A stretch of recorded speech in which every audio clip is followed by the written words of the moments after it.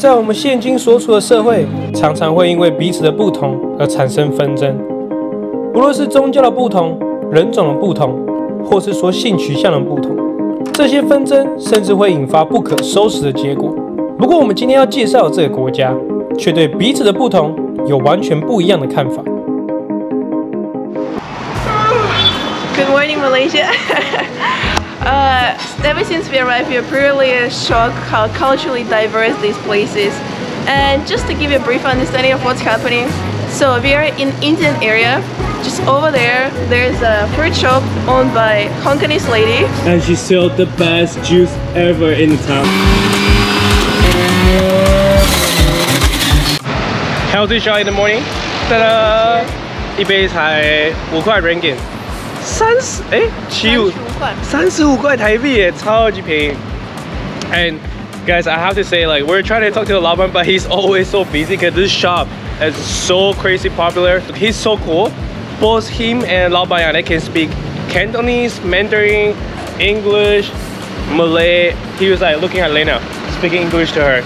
Looking at me, he starts speaking Mandarin, and looking at like Malay or like Indian, he starts speaking Malay to them. I was like, wow, how fast he can switch a language like that. 我相信大家对马来西亚绝对不陌生，这里是个多元民族的大熔炉，最主要的族群为马来人、华人及印度人。来到这里，会让你有种一次走访3个国家的错觉。不过这就让我们好奇，文化背景和宗教信仰如此不同的3个族群。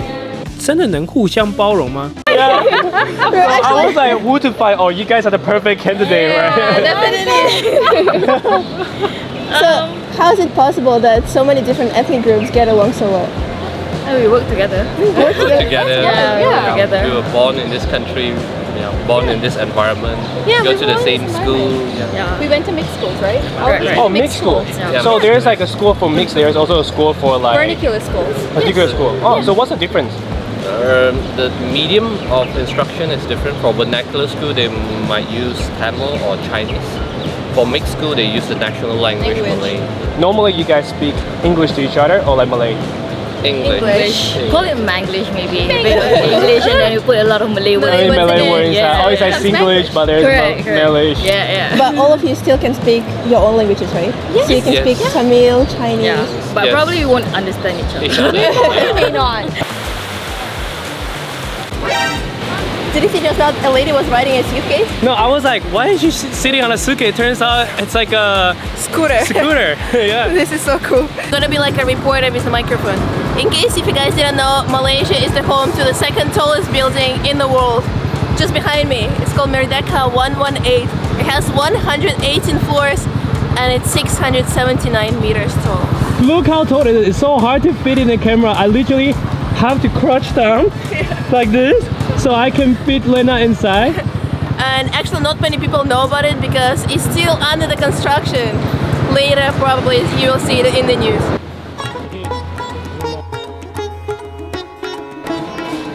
Wow, look what we got. The curry soup dumpling? 那叫Momo. Momo. Ah, Momo. 好吃吗？会辣哦，很辣哦，真的很辣，还有点像是那种印度料理里面那种辛香料的辣味。哦。各位，我不知道最近不知道发生什么事，但是 Lena 超级爱吃印度啊、尼泊尔这种比较算是南亚料理，我一直都很爱。你一直都很爱。对。所以来到马来西亚等于是圆梦，因为你每天都可以吃。因为在台湾吃印度料理好贵呢。哎，对，真的，其实马来西亚的印度料理啊，其实很便宜。其实连这个我都觉得算便宜，这时候啊，15块。12块。12块吗？对，不到100块台币。然后你看，这么大一份。拜拜。Remember to subscribe. 我觉得蛮特别的，因为我刚刚跟他们说，你们有这个吗？他们说 yes， 我就是 yes 或是 no， 我说 yes。 I think the main part that brings us together is the food. Yeah, we all share the same passion called food. Yes, we eat all Malay, Chinese, and Indian food together. Every Malaysian, whoever, wherever they are, everybody will look forward to coming home to the food. I think I have 3 favorites in each. If it's Indian, it should be banana leaf. If it's Malay, it's nasi lemak. Oh. Can you guys speak Malay? Yes. Kami boleh bercakap dalam bahasa Melayu. I don't understand what you're saying, but that sounds very No, I'm fluent. just saying that I can speak Yes, bahasa Melayu. because we were born and grew up in Malaysia. We basically know our mother language. For me, it's Tamil, and then English and Malay. I want to show you guys like a pretty interesting dining culture. So this place is called like Mamak. So basically, it's like the Indian Islamic restaurant. Where it's sort of something similar to Taiwan 的小吃。对，然后我们有问这边在地的马来人，他说就是在马来西亚，如果你要吃比较便宜又好吃的早餐，可以来这里。像我们刚刚点的 juice 多少钱？大概30块，30块。然后我刚刚点了一杯Tea Tarik， 也差不多，好像也是10块吧，应该差不多。And how crazy is that most of these places are open 24/7, so whenever you're hungry, you don't know where to go, people just come here. They have literally everything from tom yum to Indian food to Malay food, probably some Chinese food too. Is there such a thing that's a different ethnic, they work in different industry? There is. It's still quite prevalent nowadays. I think Chinese majority owns the economy or business sector. Yes. And then Malays will work for the government mostly. And then Indians got sidelined a bit. Rubber industry. Yeah, rubber industry. Like rubber industry. Transportation. Yeah. Yeah. Oh, why is that? Is that Segregate. because the company like to hire? It's a British legacy thing. Yeah. It started back then. And It's still going on for centuries. Yeah. So yeah, the British brought the Chinese into for mining and all the business sector, and then the Chinese got a first start on it, and then the British brought in the Indians for rubber sector, transportation, yeah, paving the roads. Yeah. Most of our roads in Malaysia were actually made by Indians, and therefore they were more involved in the transportation sector. Oh, look at you! Look at your clothes. 我跟你们说，我只要到一个国家，我都会试法的让自己 blend in. Like when we went to Indonesia, I'm trying to wear this kind of more tropical vibe shirt, and now in Malaysia, I'm wearing the Malay shirt. 这是我前几天在这个马来西亚夜市里面买，他跟我说这是他们的传统服饰，而且通常他们说啊，只会在特别节日啊，或者是一些重要场合才会穿。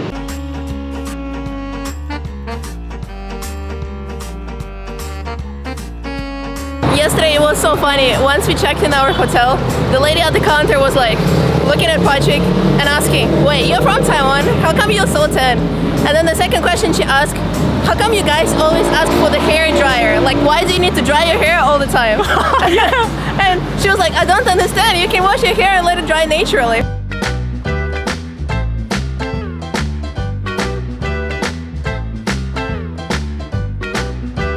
I tried it, but it was really bad.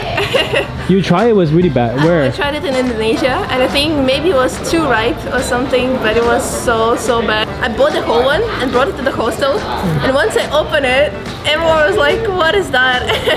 And then I was trying to give it to other people to try, and everyone was so scared, and I just ate a little bit, and then I really couldn't finish. It was just too smelly, too stinky.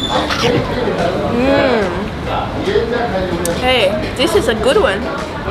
It tastes so creamy. It tastes so much better than the one I tried. It's like kind of like butter. It's a durian taste.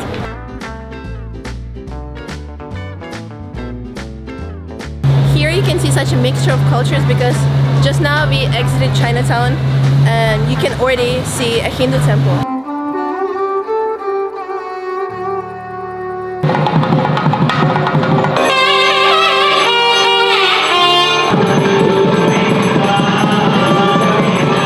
我觉得这一切都发生的太巧妙了，就在刚刚我们经过了这个印度的庙，应该是 Manda的活动. Everyone wears so traditional here. I do feel like we're in India, no joke. 马来西亚人相当接纳各种不同文化和种族，看似像一个完美的多元社会，但难免还是有美中不足的地方。